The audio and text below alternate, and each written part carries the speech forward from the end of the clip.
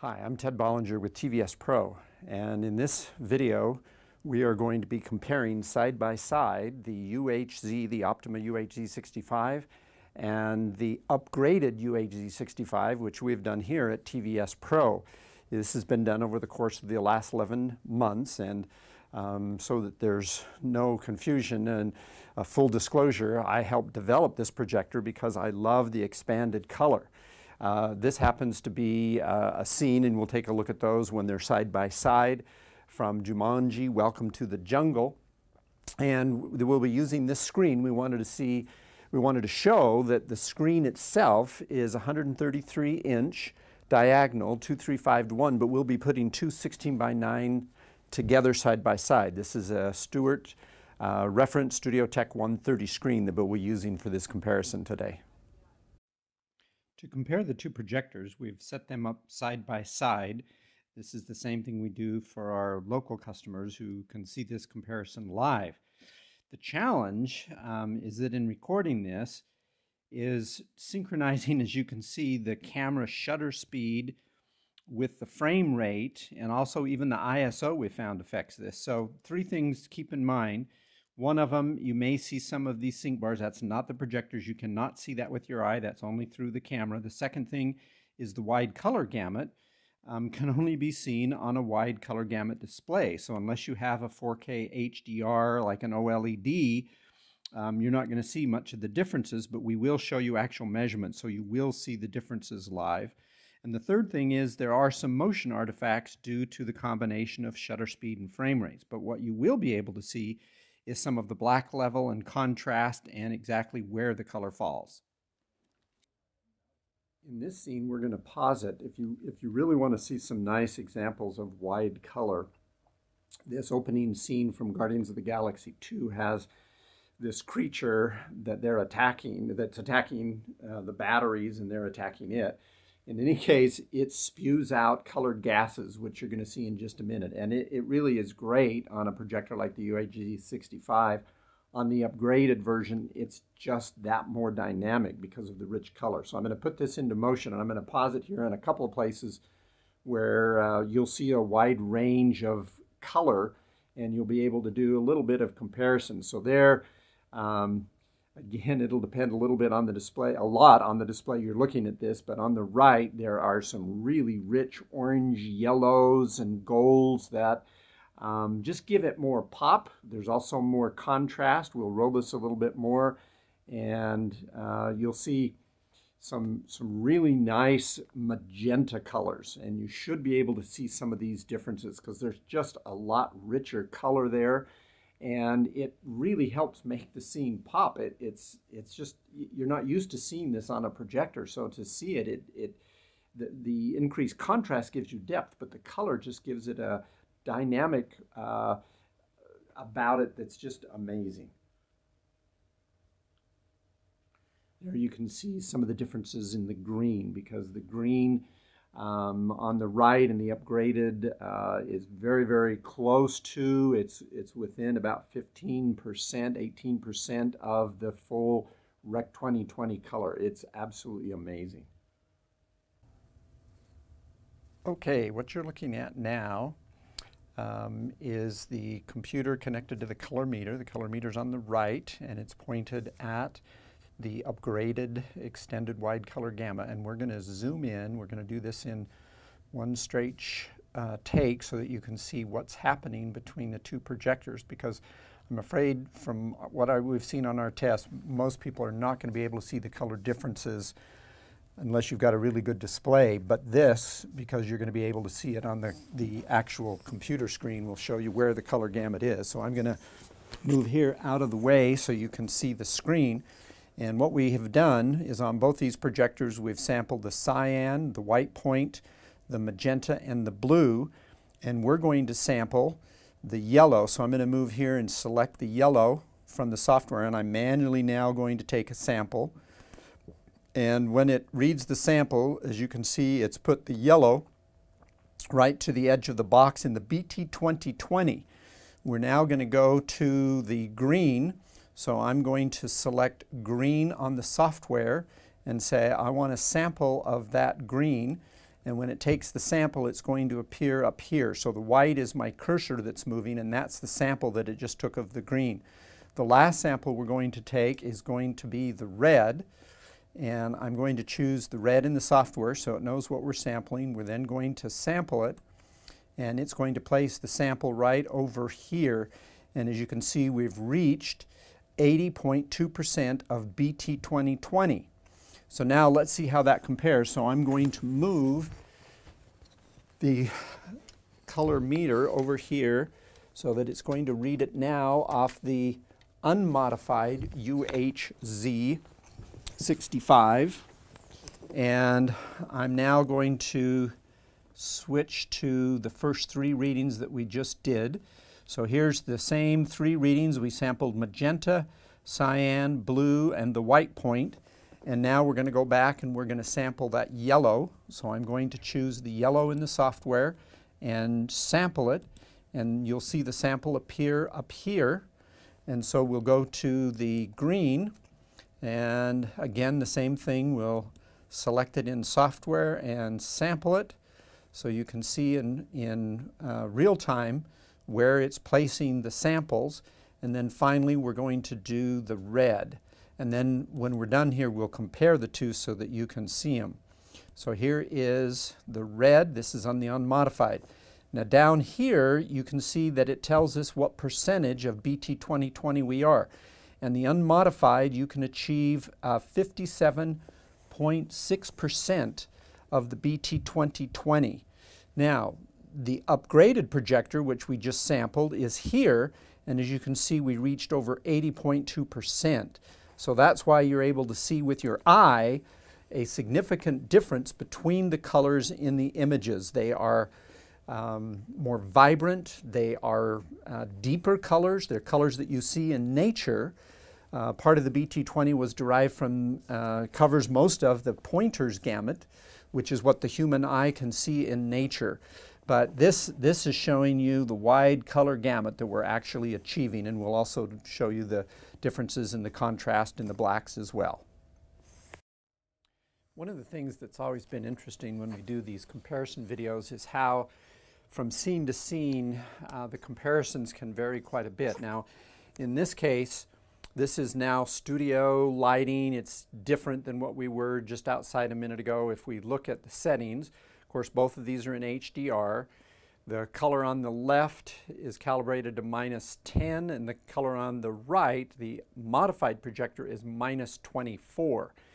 Now, I'm going to put this into motion and point out some of the differences you'll see, but if you look at some of the colors that are in this scene, particularly skin tone, the colors in her shawl thing, some of the greens in the background, and as you see some of these people coming up, we'll freeze it so you can take a look.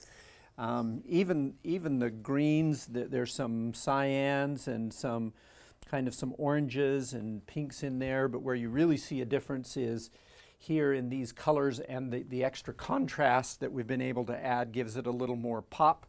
You can see great detail even in the background. In this scene from the Blu-ray HD disc, the Great and Powerful Oz is being up-converted by the projectors side by side with the upgraded one on the right. And we've put the upgraded one in the right in the Dci P3, which is one of the calibrated settings that we set using the expanded color capability, but not all the way to the 80% of Rec 2020. So what's great about this is you can take your existing library, and if you want that expanded color that was at some of the better theaters, because that's the standard, this allows you to remap those Rec 709 colors to Dci P3s. And as you'll see in some of the colors, again, it doesn't affect all of them, but especially the reds, the yellows, the purples, and the greens, they are expanded color. So if you're looking this on a wide color monitor, or if you look at the calibration software we showed where the color is going, Dci P3 is not as far as 80% of Rec 2020, but it is wider than 709, and that's where you get the improved color, the deeper turquoises, greens, and blues. These are some scenes from the 4K Blu-ray disc called Planet Earth 2, and this gives you some great examples in terms of being able to see what your eye sees in nature. It's just that deeper, richer colors that you're not used to seeing in a projector that just make it really exciting. And so we'll let this run for a minute. Now in some of the colors, as you'll see, there's very little difference because those are the colors that are supposed to be there. This is the Planet Earth 2, if you're not familiar with it, this is 4K HDR content, but it's shot at 60 frames. Now it's running at a little bit slower frame rate than that because we have to synchronize these two with the color wheel so that you don't get bars in the picture, which can create quite a distraction and make it very hard. But here you'll see these colors and these differences in these projectors. And keep in mind the projector on the left is about 30% brighter, but when you're viewing content with colors, you see the blacks are a little bit blacker, but the colors are so rich that it's called the Helmholtz-Rohlfs effect, and your eye tells you that it's as bright or brighter. So we recommend up to about 140-inch screen. This next clip is the same clip we used at the intro to this video, which is from Jumanji, Welcome to the Jungle. And the projectors are calibrated the same as they have been for the other shots with HDR, which is -24 on the right and -10 on the left for color level. And yet so much of that color does still come through.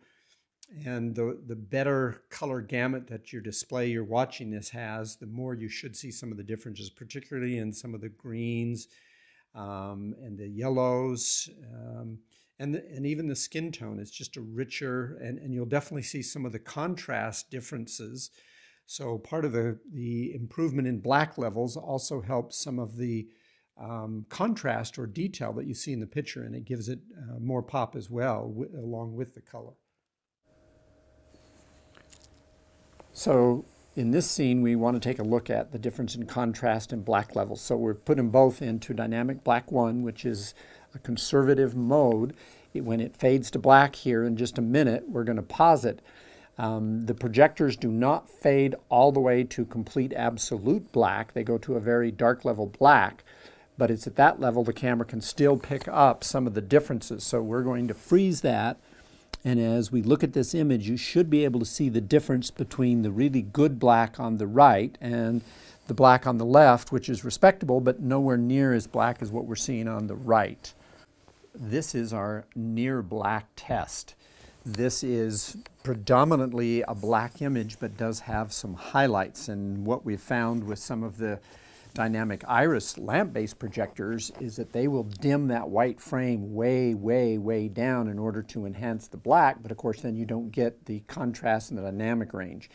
Here you're seeing that we've kept most of the brightness, but we have been able to enhance the black or the low level of black on the upgraded projector. This is our semi-black test that we typically run in comparison to projectors, because at the same time they're trying to do good blacks, they've also got some very bright, high dynamic whites. I see through the camera that the camera's not able to handle quite the dynamic range, so you may see a little flaring that we're not seeing with our eyes. But if you look carefully, you notice that the background on the right is darker than that on the left. That's the upgraded projector's enhanced black level or low light level, and hopefully you can see it a little. We've got another test, you should be able to see it as well. So the last section of this comparison video, we're going to look at some still images. I specifically shot these actually just after CEDIA last year because I was in Southern California, and we knew that they had this, this is the Paint the Night Parade at Disneyland, and they use pure red, green, blue LEDs for a lot of this lighting, and it is very dramatic. And fortunately, the camera did capture a lot of it. And it's interesting, here you can see both the difference in black level. I did this twice because it seemed like there was more difference here, both in color and in black levels, than what we were seeing on the video. And I think I have some ideas why that is. But I think that it's partially because the camera is recording this very wide color gamut, whereas so many of the 4K movies at this point are really only being graded to P3 and then they're tone mapped to 2020. So I think we have a lot to look forward to if this is any indication of what we're really going to be able to see in the future as they start to grade movies with higher color quality for the new standard of BT 2020. Again, you can see the difference in the background levels. You can see the difference in the intensity of the colors. I think when the colors are pure, this is RGB LED lighting, it just comes through, even though, and I'm even able to see some of this on Rec 709 much more than I am in some of the 4K HDR movies. So hopefully you will be able to see some of the color and brightness differences on these images. You can see it in the greens, you can see it in the reds and in the yellows, and it's interesting that some of the reds that I see when I watch this on a 709 monitor, they actually look, the ones that are really the deep reds, they look red-orange on a Rec 709 monitor. And this is a color checker chart used by colorists, cinematographers, photographers. It's kind of an industry standard. And if you look at it, you will see very quickly the difference between on the left, and again, this is coming through on Rec 709, which I don't quite understand, but the yellow on the left is the, closer to Rec 709, which is kind of a pale yellow. On the right, you can see a deeper yellow. Same thing on the reds. On the right, that red is really a deep, very rich red, even though on a 709 monitor, perhaps on the display you're looking at, it may look a little orangey. That's the limitation of the monitor, because if you're looking this on a wide color gamut, that is really a deep red. But there's also some nice subtle differences in some of the other colors.